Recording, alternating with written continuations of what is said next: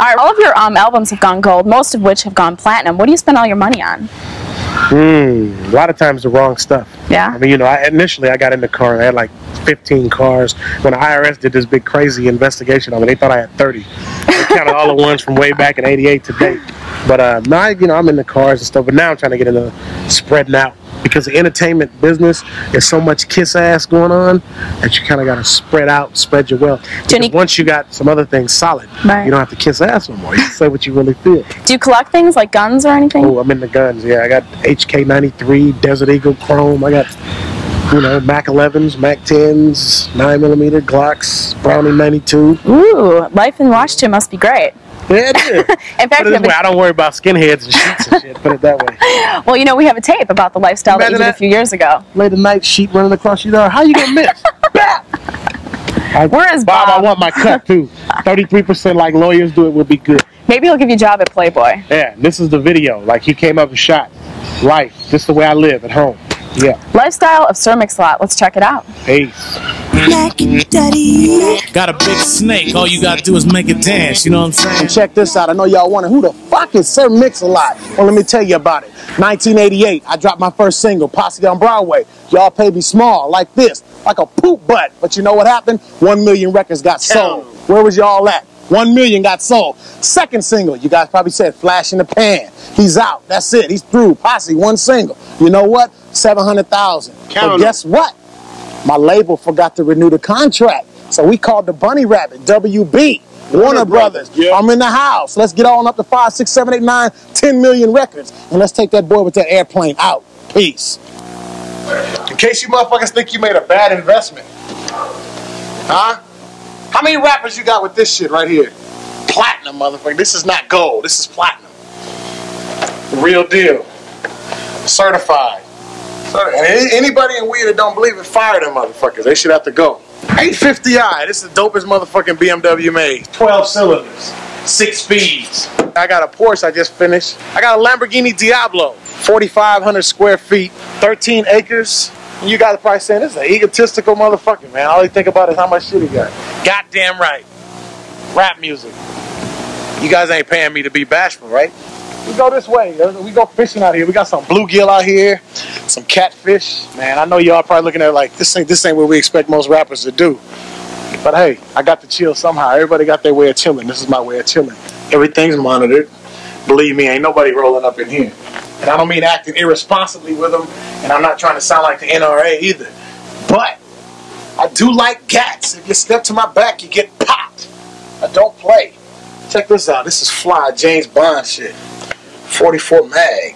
Clint Eastwood never could mess with this. I'm gonna bring this shit on stage, man. Just hear my...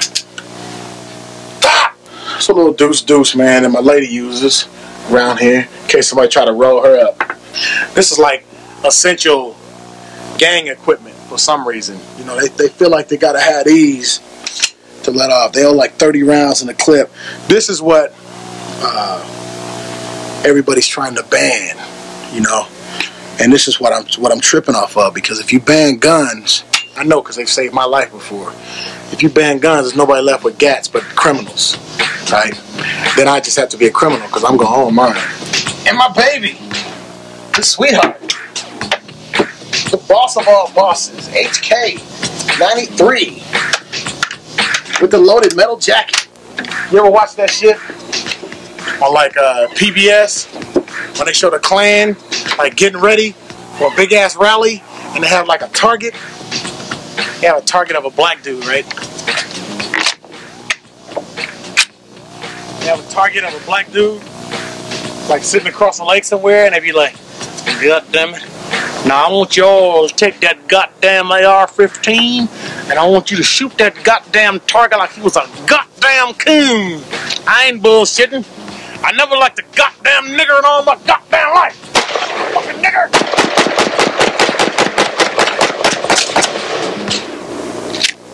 Fuck the Ku Klux Klan. Peace. This is the room of noise, the room of doom. Then we did the Posse on Broadway video. That was when it became business. We had about 150,000 records sold. You know, nobody was rich, but we were eating finally. And then Posse took off, man, and just like they played on MTV probably 3 times, and that was it. And BET probably played it 3 times, and bingo. We had no clout, and we still sold 1 million records basically on one song. Independent label, one song. We sold over 1 million records. You know, with one song, and MTV would tell us, you know, fuck you, but they had to play it because the kids liked it. And I'm like, damn, if you combine that kind of bullshit with Warner Brothers, it's like, wow, there it is. The problem, you know, with most rappers is, man, you can't do nothing with them on pop radio.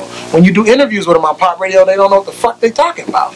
You know what I'm saying? And, yo, you know, we got this cut and shit we just dropped, and it's, you know, fuck all that. You know, having some character. I'm sellable. Black people aren't the only people that, as a matter of fact, I think white people buy more rap than black people.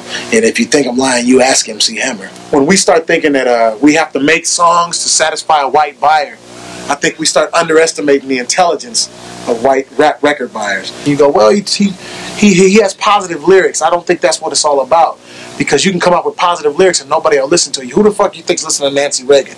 Not no kids in the hood. If I let Maharaji come up and say, hey, I've been there and I'm telling you what's there, that's how you sell it. That's how you knock it on the kids. And you can do that with 4-letter words, but then how do you push it to the kids, right? Now, how the fuck they gonna hear it? You gotta say it without the 4-letter words. The radio plays it. The kids hear it. The kids go out and buy it. Boom, educate the community. We're gonna drop the album around January. Yep. Probably drop it around January. And we're gonna follow that probably a week later with a single called Baby Got Back, which is Rick's favorite song, which is funny, man, because I see some of them girls Rick be with, no butt. No. I like big butts and I cannot lie. You other brothers can't deny that when a girl walks in with an itty bitty waist and a round thing in your face, you get sprung. Wanna pull up tough because you notice that butt was stuck. But I'm tired of what Cosmo and quote-unquote white America says beautiful is. I really don't like bony girls with long-ass legs and big-ass knees. It hurt. Yeah, I don't need no knock-knee freak. That's what I'm into, at least in the hood, what we like is big booties. You'll see the camera. Big booty. You know what I'm saying? Yeah. Remember women in the 40s like this? Valentine's hourglass. Yeah, big hourglass. Like my boy said, big Valentine-shaped asses. Hard ass. That's what we're talking about. We're talking about what a black man got to be a beautiful man.